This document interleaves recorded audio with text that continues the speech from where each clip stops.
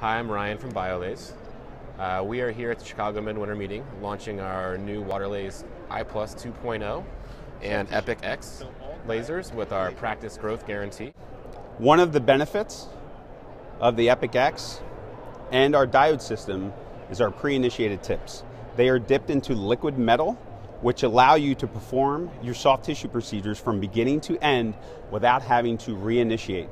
So in the past, what we would have to do is cut through tissue and it sticks and gets gluey and gets attached to the fibers. A diode cuts by initiating it, which means that we create carbonization.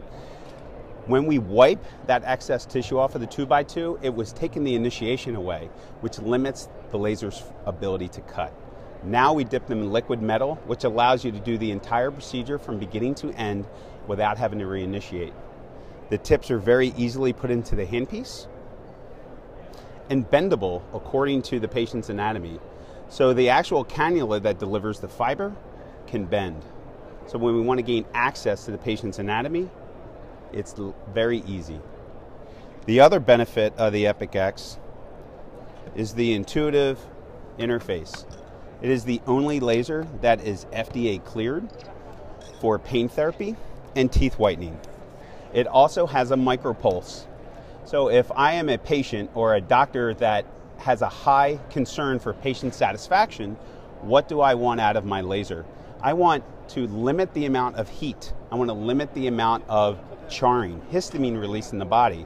When I cut soft tissue with this laser, the pulse can be as short as 1/10 of a second, which means you can perform a gingivectomy in the aesthetic zone without tissue response, a very low histamine release, minimal charring. So that patient that picks up that mirror looks and sees a nice clean smile versus charred tissue.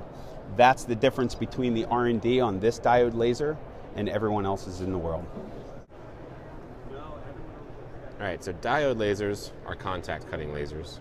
So what I'm going to do is step on the wireless foot pedal and this thing will begin firing. And then to cut, I'm actually touching that tissue. And you can see how little heat's being generated because you don't see a lot of charring. So that is very nice for gingival aesthetic recontouring, where heat will basically lead to non-predictability of where that gingival line is going to end up. We'd love to tell you more about our products and our practice growth guarantees.